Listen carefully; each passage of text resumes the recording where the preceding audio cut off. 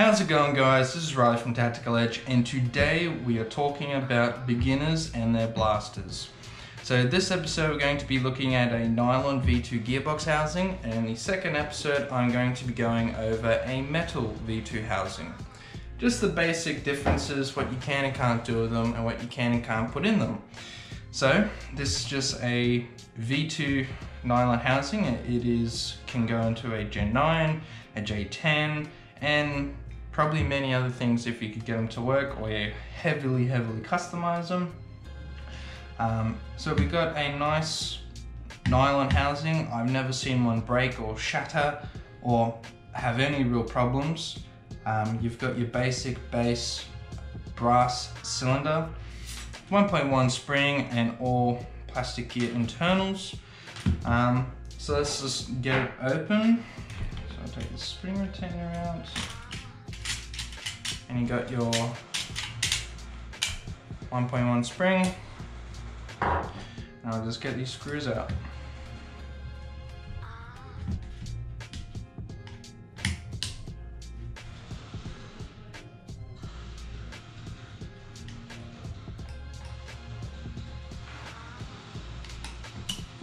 Just gonna take these screws out and I'll show you guys what's inside of the housing, what it looks like, and we'll discuss some things over it, and probably basic to intermediate to advanced upgrades that you can do to them depending on how you feel and what you would like and all like that.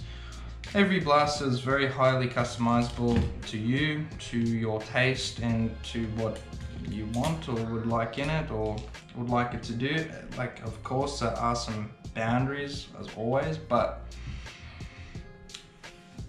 you know, you can do the best you can to it.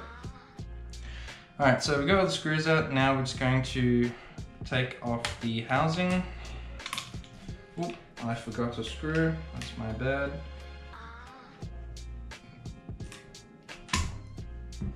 Cool, take this off. Now we have this.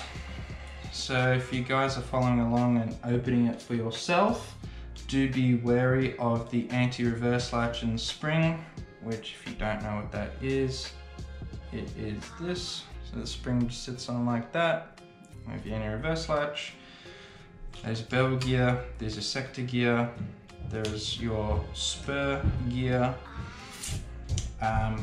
So in here we have a trigger block, a trigger, internal like cutoff lever for the trigger, so that's how it does its semi and safe as well. You got your mag terminals, your nozzle, your tapper plate, your cylinder head, your cylinder, and you've got your piston and piston head and O-ring, and that's really about it. That's all the parts names. You also have your spring, return spring as well. That's pretty much all the parts names. Right out of the box, I mean, they're fine. They're great to use. But if you're wanting just a little bit more FBS, I would definitely, like as a beginner, I'd definitely recommend putting a green O-ring on your piston head. I'd recommend, look, it's got a 1.1 spring. These are nylon gears. I would probably recommend putting a 1.2 spring in. That would probably be good enough for the nylon gears. If you want anything bigger than a 1.2 spring, you're probably gonna have to put metal gears in. Now, I would probably put a 1.2 in, a green O-ring, and just do up the cylinder head and cylinder just with some plumber's tape, or stretch the O-ring just to make a better seal.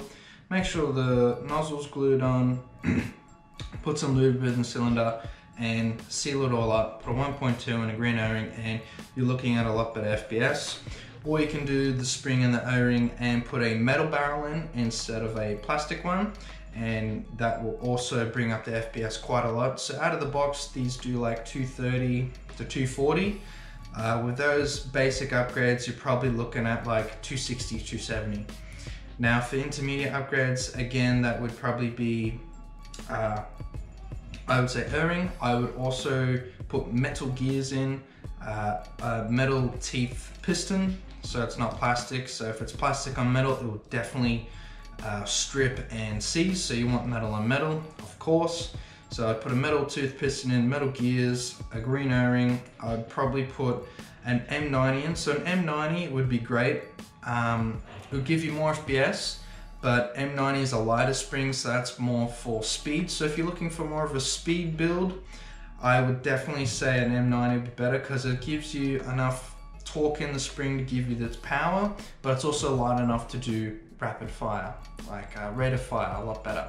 But if you're looking for power, I would say an M100. If it's above an M110, you're looking at some problems. Now that's a little bit complex for beginner people, but it can get a little complicated with spacing and short stroking and stuff like that. But I would just stay safe, M100 or an M110, and they'll definitely give you your power and the FPS that you need from a Lennox spring. Metal gears, metal piston, O-ring, and I'd probably say stainless steel barrel. You can use a black alloy barrel, but the difference between the two is the diameter. So the stainless steel one has a tighter inner diameter than the black one. So because it's tighter diameter, it's tighter around the gel circumference wise. So it gives you better FPS and better accuracy. So I definitely recommend stainless one than the aluminium one, but that's completely up to you guys. Now for an advanced upgrade, that would probably be like the intermediate one, but putting in silver wiring, a Lonex trigger block, better tapper plate, probably a better cylinder for air pressure wise, putting in a MOSFET, that's more advanced. Putting in a MOSFET or doing HPA, now those are becoming very popular lately. It's all really up to you, but for beginner people, this is the gearbox, this is what's in it, this is what the parts are called, and these are the steps that you could go to do them. But that's pretty much it, guys. I mean, that's the housing. I've never really seen the brake, but I have seen that if people changed the cylinder head to a metal one, these little pegs that clip into the cylinder head do tend to break off. So because the cylinder head isn't really designed for it itself, they kind of wobble and then they crack and snap off, and those crack off. That's probably the only thing I've seen break. I really wouldn't recommend a metal cylinder head or nozzle. I'd keep it stock or put a yellow POM cylinder head and nozzle in, that'd be a lot better. You can have a metal piston head as long as it's hitting something nylon. You'd rather have metal hitting nylon because the nylon on the back, the sorbo pad, would absorb the power and the pressure from the metal piston head. If it's metal and metal, that's where the damage happens. So I would just clear safe and either have nylon and nylon or nylon and metal. That's absolutely fine. As I said before, you want to have metal and metal teeth. You don't want to have metal and plastic because that can cause problems, especially on your motor. You want to have a metal pinion gear, not plastic, because that can also cause problems. If you're going metal gears, you want a metal anti-reverse latch, of course. I mean, that's pretty much it for parts wise and do's and don'ts. I'd also say if you're going a really high speed build, like 13 to 1s, 16 to 1s, something of that nature, I'd definitely really recommend buying double groove 8mm Lonex bushings. They're really good. It's like a bushing bearing, so the outer bit is like a bushing, it sits in there, and the internal bit is a bearing that just spins around. And because of that, and because of how high speed it's going, because of how fast it's going,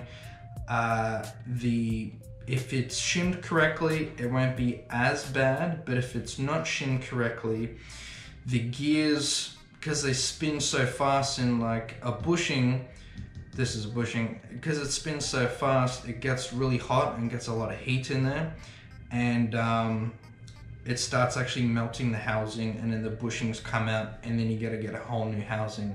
Where if you have a bushing bearing or a bearing, because it's got the internal bearings, it basically cools down the gear. So you want it to cool down the gear, so your housing doesn't melt, or your bushings or your bearings don't come out, and it doesn't cause other problems, because sometimes if they come out, it can stuff up your piston or your wiring or the trigger or pretty much really anything. So I'd really advise investing in double groove bushings. They're probably my favorite. I've never really had a problem with them. That's pretty much it, guys. That is the basics of what I wouldn't recommend on a nylon housing for beginners. Stay tuned for the next episode, as I'm going to be going over a metal gearbox housing and what I wouldn't recommend, and what to do for beginners as well for APS line or anything of that nature. And yeah, I'll see you guys in the next video. So I hope you guys like this video. Please leave a like and comment down below. Make sure to subscribe, hit that notification bell, and I'll see you guys in the next video. Thanks guys, bye.